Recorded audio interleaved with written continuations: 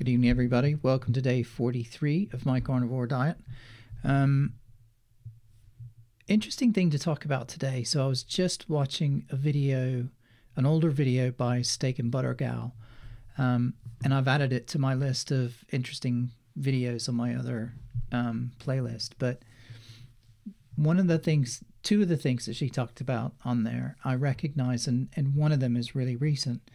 And she talked about the I can't remember what she called them, carb mares or something, like the nightmares about eating carbs, which I'd never even heard of and didn't even realize that other people suffered from. But if you remember yesterday, I was talking about the fact that I had this weird dream where I was eating a croissant covered in chocolate.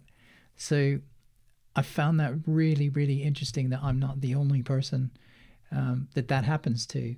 So I'm curious if anybody watches this, if you've had the same experience, maybe tell me in the comments how that's gone for you.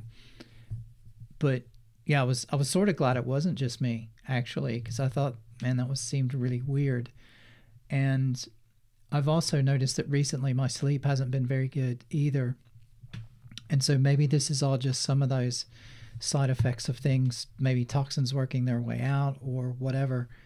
And the other one she talked about was, I think she mentioned psoriasis specifically, but I've also had super itchy skin that to kind of go along with this, and it was oxalates or something dumping, which I'd never heard of either.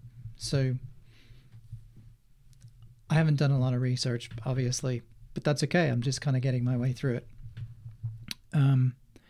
What's interesting, though, is that I think certainly the itching and stuff like that seems to go hand in hand when I don't have electrolytes. So I haven't been taking the electrolyte stuff every day, and I've kind of thought, well, if I don't go to the gym, I don't really need it. But I'm starting to think that there might be a link between that as well, because I think I've been a bit dehydrated. The other thing, you can't see it, but the quick of my nails, like where my skin attaches to my nail, when I start to get a bit dehydrated, that like gets really, really kind of crispy, and then it starts to split a little bit. And that's happened again. And so, yeah, anyway, it's a kind of an odd thing, but I've noticed that when I don't drink enough water, that tends to happen, and it's happening now. So I've been to the gym today, which is really good, and I've had loads more water, and I've had my electrolytes tonight. So that should help a little bit. And then again, the plan was to kind of go to the gym a little bit more this week, so I should sort of load up on electrolytes. I'm going to order some more as well. The Revive stuff I actually really like. I've tried all the flavors now, and I like them all, so I'll just get some more of that. So hopefully that will help with the water retention, so I might not be so dehydrated, and I'll have, the electrolytes that I need. And yeah, so we'll see where we go. Got all my steps in today. Did some weightlifting for a change, so got back into doing a bit of weightlifting. So trained for about half an hour. Did mainly a shoulder workout because my shoulders are my weakest point.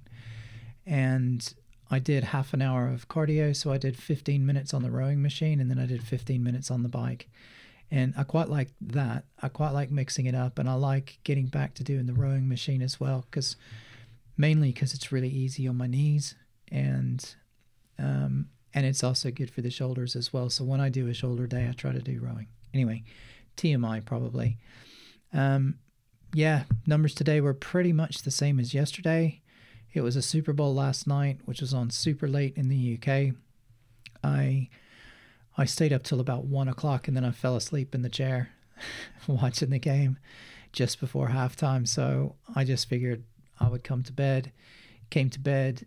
Then we have a cat, and the cat started like sounding like she was going to cough up a hairball in the middle of the night, which woke me up.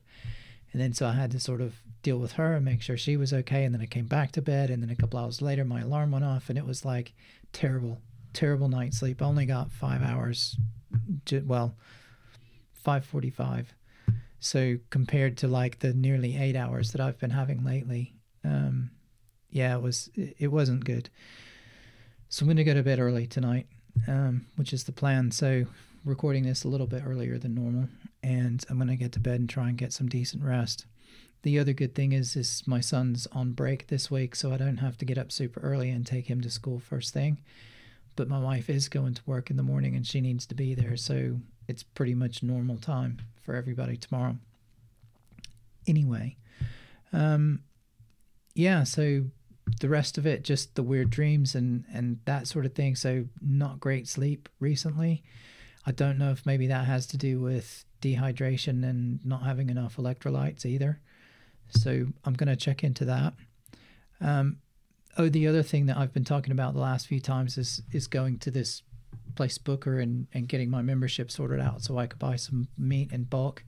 And I went and did that today. So I was on the bike. I wasn't really able to carry anything with me today, but at least I got the card sorted out, had a little look around. They've got loads of interesting meat and stuff. There's some duck. They've got really inexpensive duck breasts, so I might try that because the duck has a really nice fat layer on it as well. So I think if I cooked duck, I think that could be a really, really good meat to add into the rotation, just so that I don't get so bored. But anyway, I'll explore that more maybe later this week or on the weekend. But I had good steak tonight, and I had a good diet today. So yeah. Summary of today is I'm super happy to know that I'm not the only person that's experienced these weird dreams about eating carbs, and I'm also not the only person that's had itchy skin that comes from that as well. So the itchy skin seems to come and go, so we'll see what happens, but I expect that that's going to go away in time. But there we go. So that's me for today. And if you're doing your own diet, let me know how it's going. Let me know if you've experienced any of these symptoms. Check out the other playlist and have a look and see. I think it's the very last one on the list because it's an older video and they're in chronological order. So if you might have to click into the heading and then go to the end to see it. So if you haven't watched it before, it might be worth watching it because she goes through a few things. And yeah, so that was really good. And yeah, we'll see you guys tomorrow. Bye-bye.